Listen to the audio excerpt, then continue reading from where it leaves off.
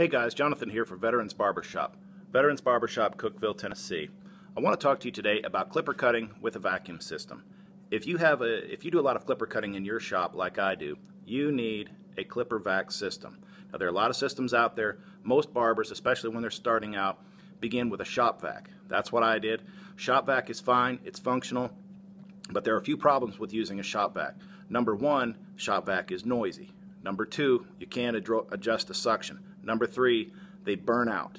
So when my shop got busier, I was burning through a shop vac every 2 to 3 months. So I was using between 3 and 5 shop vacs a year, and at $120 a pop, that adds up after a while. So I decided to upgrade to a quality system, spend a little bit more money up front, but a system that was designed for hair and that would last a long time. I looked online before I made my decision, and there are a lot of good companies out there. Most of them market themselves to pet groomers. So if you're doing your research, you're going to have to look at pet grooming products in order to find a good quality vacuum system. What I ended up buying was the Hanvey Hairvac. Now the Hanvey is a product made in South Carolina, so it's an American-made company. I was able to talk to their lead engineer, and he answered a whole bunch of questions for me. But the big question that I never could get answered is, how loud is this product? When you find videos online, they always show maybe a groomer cutting a poodle's hair, but there was music in the background, so you couldn't hear what it actually sounded like.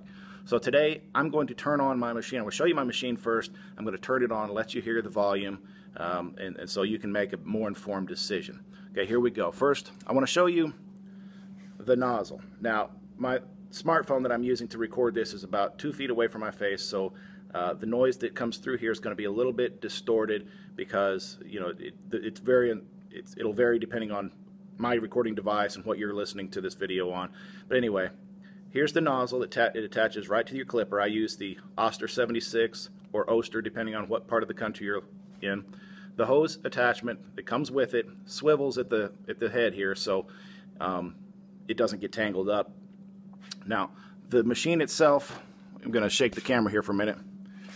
The machine itself sits on the floor underneath my workstation. They tell you to hang it up on the wall, but I talked to the engineer. Basically, as long as there's enough air clearance around it, it'll be fine. Here's the on and off switch. Right over here is the power adjustment, all the way up, all the way down. So you can adjust it there while the machine is on. It adjusts the suction and the noise at the same time.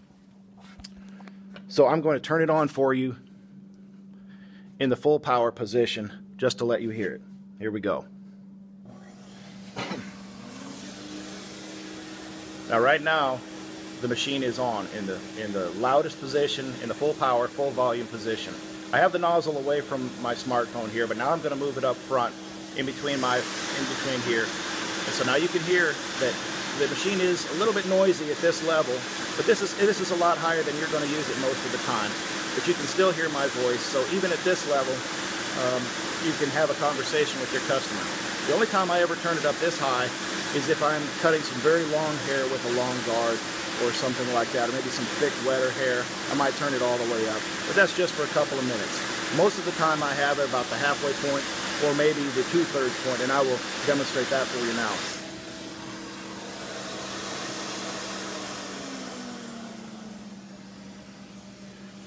This is more the level that I use it at for regular mid-length cutting, and for my very short cuts I'll even turn it down lower than this. But again, it's not whisper quiet like a lot of companies advertise, but it is very quiet. It's maybe about the volume of a fan in the room. It's very tolerable to the customer. It's conducive to having a conversation with them. Now, as far as maintenance on this machine, I'll turn it off and talk about maintenance for a minute. As far as maintenance on the machine, I've had it about 8 months, been using it every day since then. I haven't had to do any maintenance whatsoever. I just empty the shop vac I empty the Hanvey Hairvac at the end of each business day, and all I've had to do is turn it on, turn it off. I haven't had to replace carbon brushes yet. It's always started whenever I hit the switch. So it's been trouble-free, maintenance-free for the first 8 months that I've had it. So I hope this helps you. I wish I had had a video like this to watch. So thanks for watching.